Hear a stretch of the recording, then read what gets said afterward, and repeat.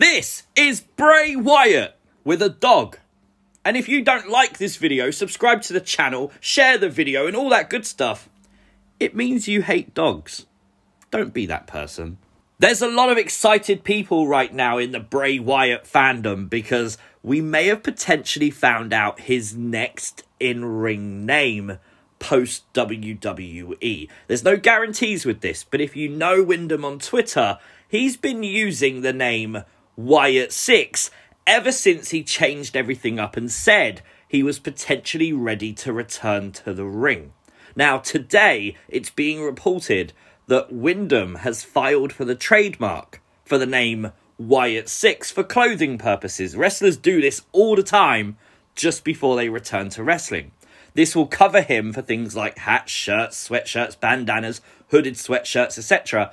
Bear in mind, this could just be he's going to start a pro wrestling tees store. He could be doing something completely different than returning to the ring. But with his recent comments, it does make you think maybe the time is now. The fact that trademark's been applied for and granted, I'm assuming, means that it's going to be happening, I would say, relatively soon. What do you guys think of the name Wyatt 6? The assumption here is this will be the 6th incarnation of Bray Wyatt, which no matter where he ends up would be cool because it means he's not ending the past. The past will still be featured, maybe in Easter eggs and callbacks.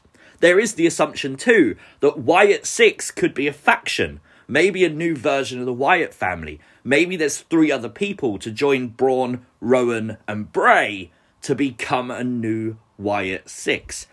That's potentially true.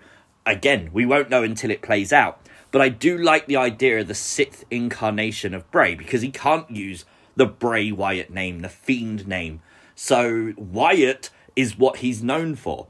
Call him Wyatt 6, it's fine because people will just shorten it down to Wyatt anyway.